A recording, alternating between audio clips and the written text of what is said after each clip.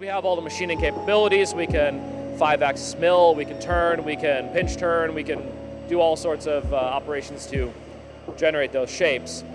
One of the potential benefits is reducing how much time you spend in cut or how many chips you create on a part.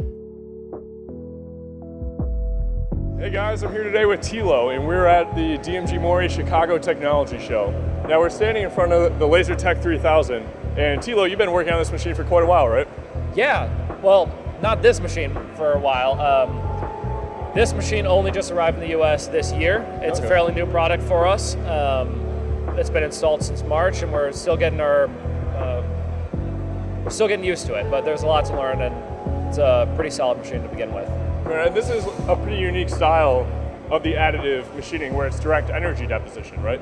Yeah, so directed energy deposition, the way we use that term means that we've got a laser coming out of our nozzle directing the energy at our part, and the deposition part is that the nozzle also shoots powder out at the surface of the part while we do the weld. The combination of that laser and that powder creates a melt pool and creates a weld that builds up layer by layer, creating our parts. Okay, and is this machine just additive? No, it is a hybrid. It can do both the additive and the machining. In this particular model, we have a 3-axis turret on the bottom with option for driven tools.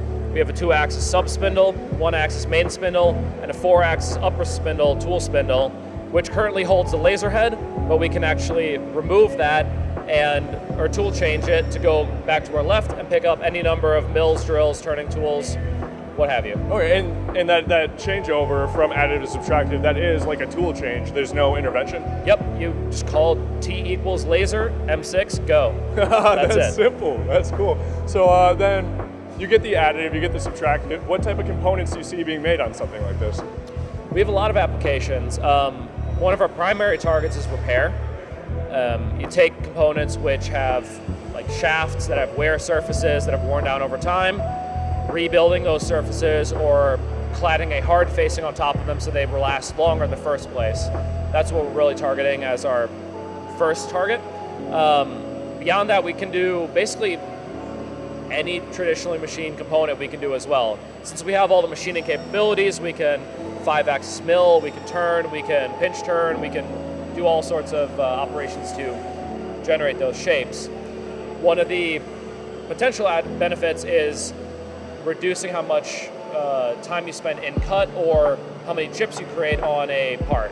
For example, if you have a long tube with a flange at the end and a boss in the middle, instead of buying a really big blank and machining all that away, you can buy just the tube that you need, print the flange on the end, print the boss in the middle, then switch over to your milling tools and turn, mill, drill, tap, all of that, one operation, you've got your finished part.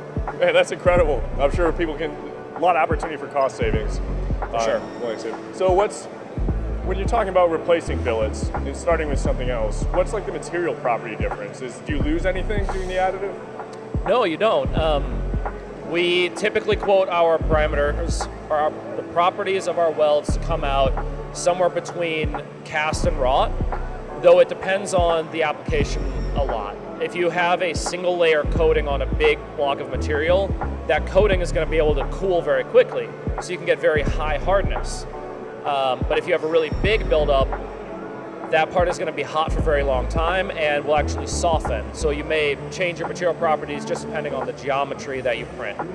But we can use that to our advantage. Like I said, with a single layer coating, having a large subsurface material and then putting a thin coating on top means that you can quench that weld and actually achieve higher hardness than you would normally.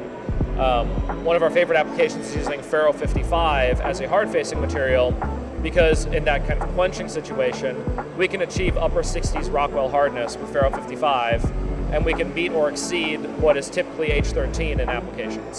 So you guys are able to support anyone who buys this machine if they're trying to push for new metals? Definitely.